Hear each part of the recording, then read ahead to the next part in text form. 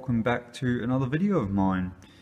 In today's video, this is going to be the start of hopefully a long-running series about weathering. Now, in this series I'll be covering not only locomotives and rolling stock weathering, but also building weathering and weathering on the layout, so let's say rock faces for example.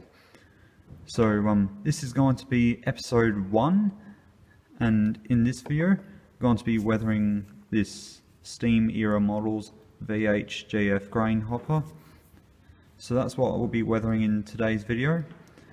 So what I want to do is I want to show people how they can weather their products and do it simply and easily, and hopefully not spend too much money. So this video we're going to be weathering this without an airbrush, so that way those people who don't have an airbrush have a few ways they can weather their rolling stock. So yeah, hopefully you like the sound of this series, and let's get into it, shall we? Alright, so this is everything here that I'll be using to weather this wagon at the back here. So we've got Vallejo weathering pigments. This is burnt umber, but it's more of a dark earth if I'm completely honest. Got Tamiya XF68 NATO brown. Now these brushes, I'm going to tell you a bit about these. These are made by Tamiya, and if you're just getting into weathering, get these. These are great. Where I got them from, they're around $10. I think I paid a little bit less for my ones, but these will get you into weathering your models. So in the pack you get this brush here, which I use solely just for weathering powders, and then you get these two small brushes here, which are good for detailing. So yeah, that's pretty much all the stuff I'm going to be using to weather up this wagon. So without further ado, let's get started. Okay, so before we even think about weathering the model, we need to clean it first. So as you can see, I put some rubber gloves on. So what we're going to do is we're going to take some paper towel, and I'm just going to moisten it with some of this tap water here.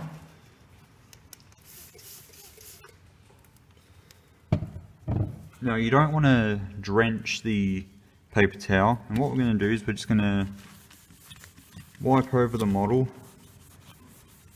and clean off any dirt and grime that may be on it. Now, the reason why we do this is, first off, our weathering sticks better, but two, when you handle your models, you leave finger oils on them. And what happens is, particularly when you apply weathering powders, the weathering powders will stick to the fingerprints, and then you'll end up with a big fat fingerprint on the side of your model, which obviously doesn't look good. And then, you know, we get into areas like that.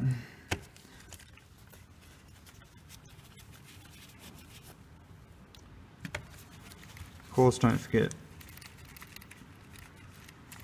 these bits here.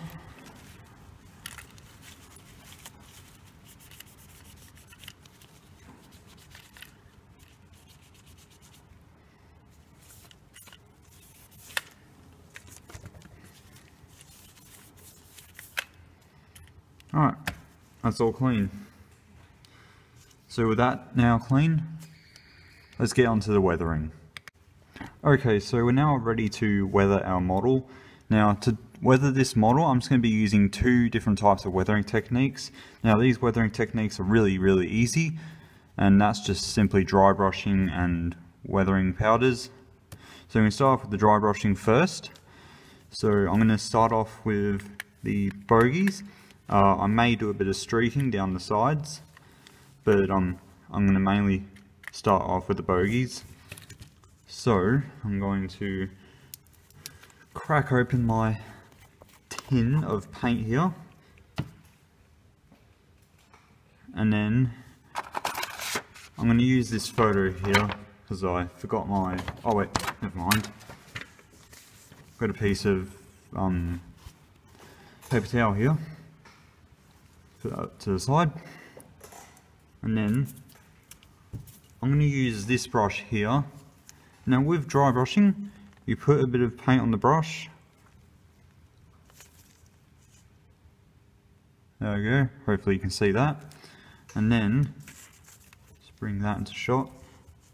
You just wipe it off, so there's about maybe 90% dry the brush is. And then, take your wagon, and then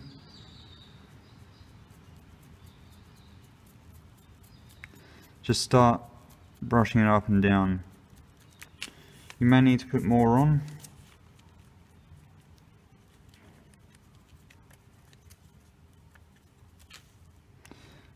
And no idea how camera can pick that up, but trust me, that's made a big difference already.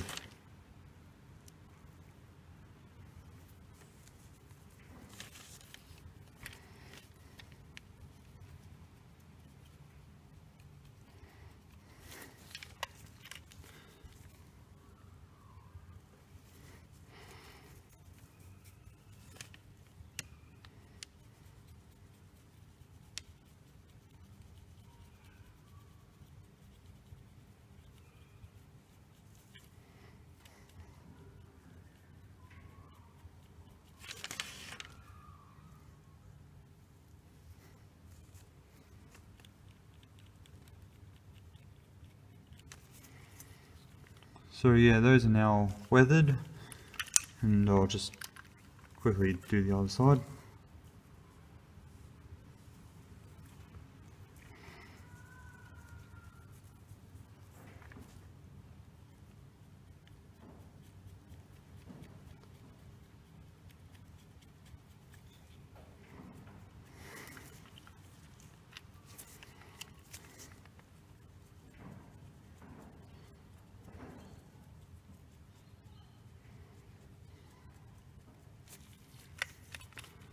So there we go, that's the bogies weathered.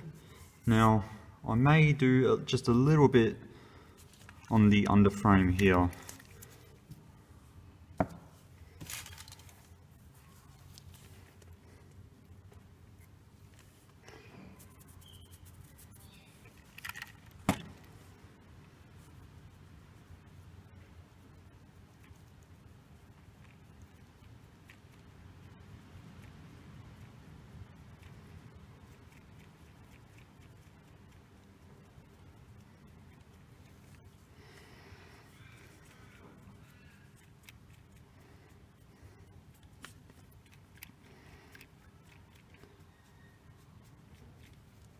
Now as you can see, I've applied way too much.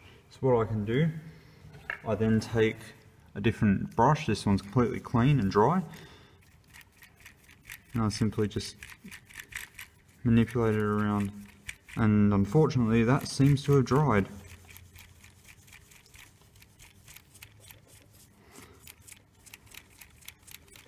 Yep, that seems to have dried already. Oh well. That doesn't matter anyway, because the bottom bits here are normally pretty dirty on a grain car. Anyway, so yeah.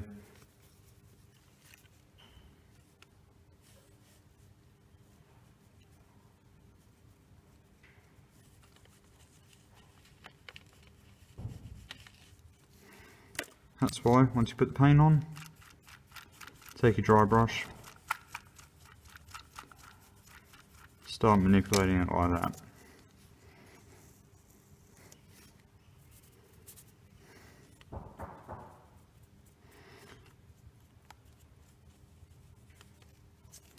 Oops. Oh, help be blended in with the weathering powders.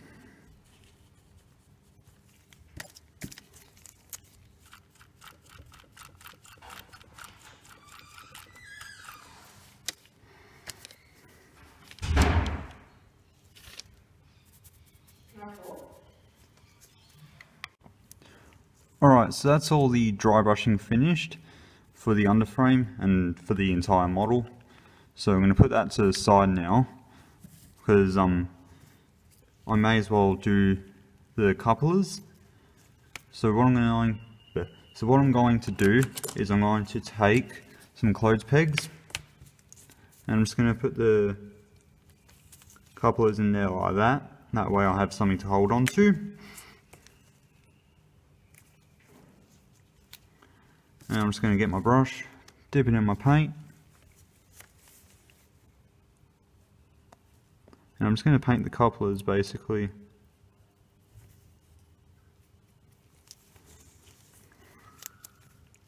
This gives them a nice realistic weathered look.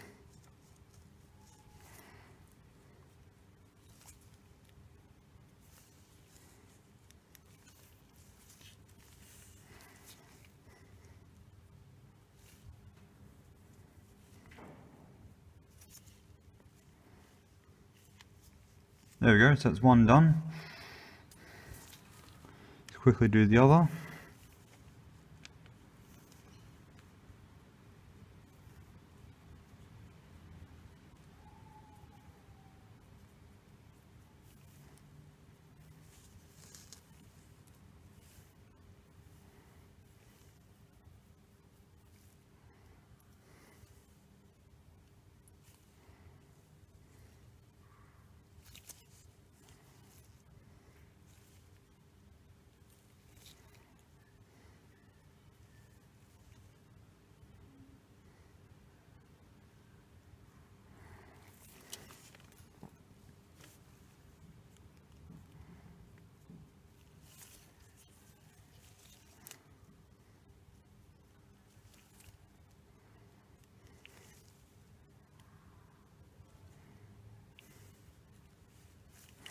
Okay, second one done. So let those dry and then we'll reinstall them on the model. Okay, so the next thing is of course weathering powders. So dry brushing is now nice and dry, so we can now start with the weathering powders. Now I did one of these earlier today, so here's what was left over. And whenever you do your weathering powder work, do it on a piece of paper. That way, what you can do afterwards, you can then sort of fold it up and then put it all in the middle and then put it back in the container, if that makes any sense. You'll see me doing it anyway, so yeah. Open this up. And then we're going to take this brush, as I said, this is the one I use solely just for weathering powders. And then going to dip a bit in there, and now I'm going to apply it to the wagon.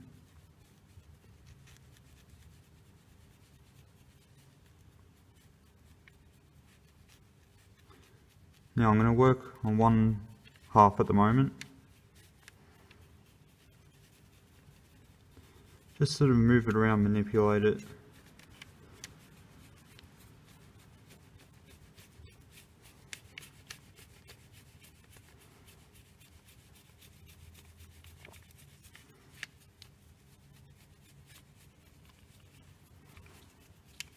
And that already has actually made a big difference. No idea how well the camera can pick this up, but oh yeah, it's doing it alright. Yeah, you can see it's made a big difference already. Do the same on this end here.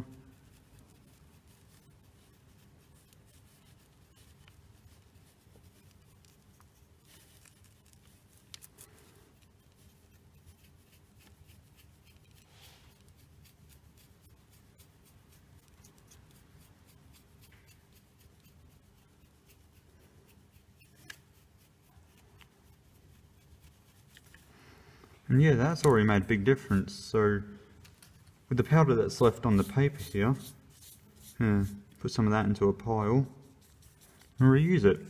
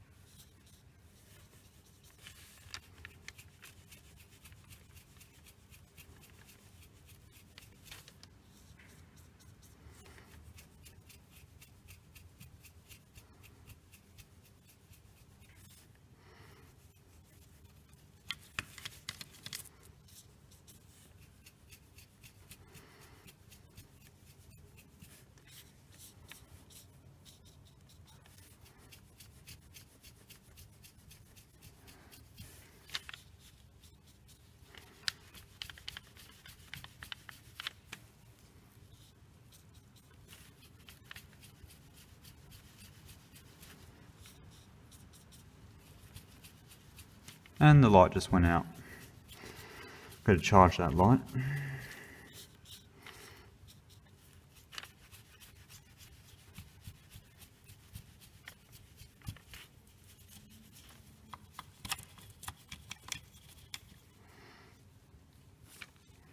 So yeah, there we go. That's now made a bit of a difference. So I'm going to keep working away at that, and I'll do the other side as well. And I'll put you back on when it's done. Okay, so that's both sides done. Now of course don't forget to do the ends.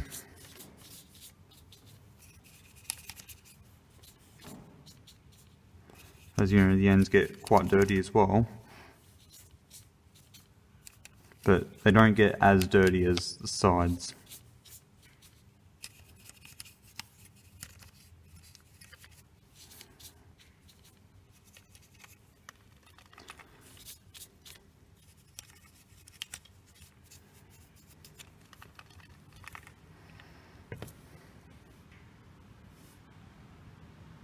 Yeah, you can kind of see that now.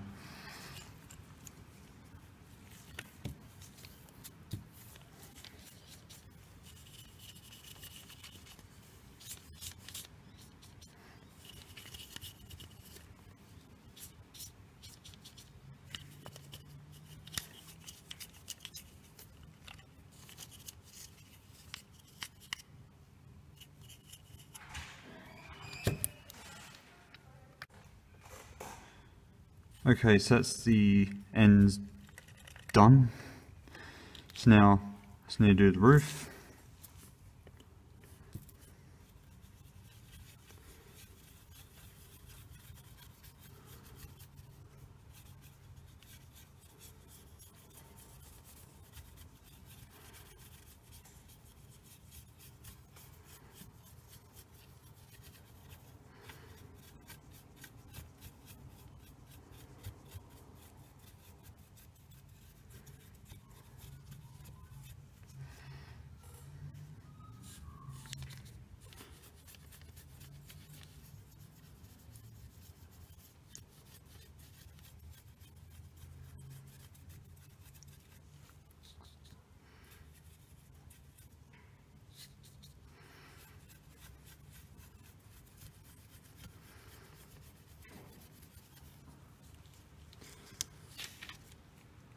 Alright, I think that's pretty good. Just tip off the excess. Yeah, that's pretty good. Pretty happy with how that turned out. It's a nice light weathering. Don't want it to be too heavy. So let's take it outside and give it a bit of matte varnish.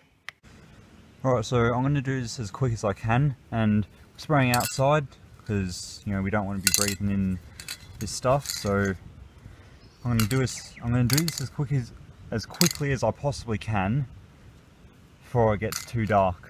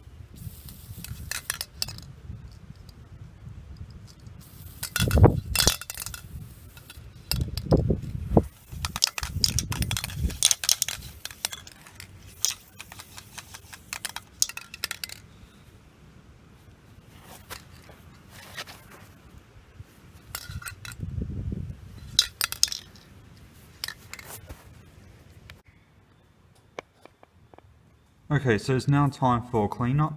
So what I was talking about earlier with the weathering powders, I put the paper into a U shape like that, and now it's all gone into the middle. Then we can take our weathering powder container, sorry about the light level, and then we just pour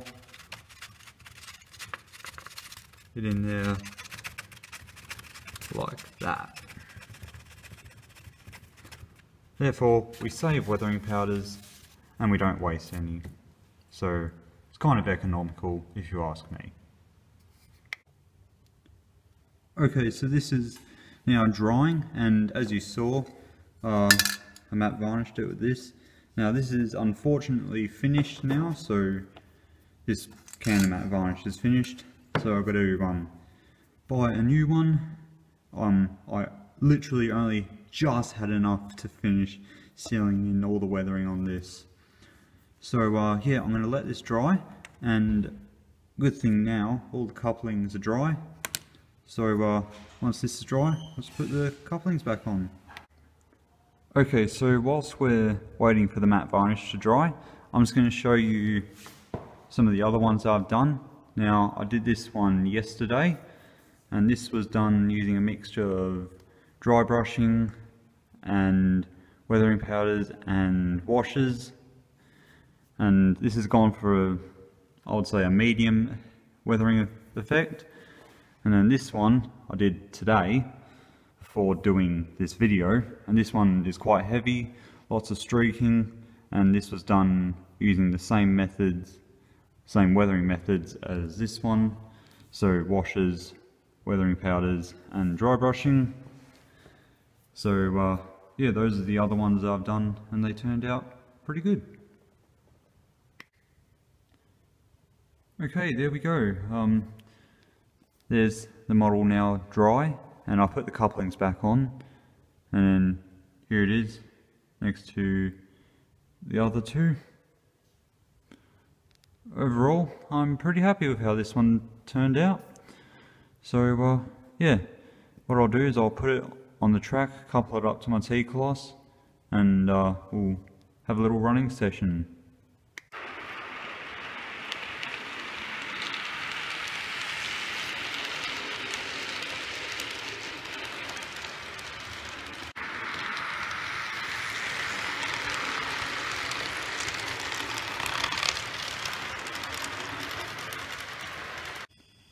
So there we are, that will be it for today's video. So I'd like to thank you guys so much for watching. I hope you enjoyed it. Let me know what you think in the comment section below, and I look forward to seeing you in episode 2 of my weathering series. So thank you for watching, and I'll see you guys next time. Bye everyone.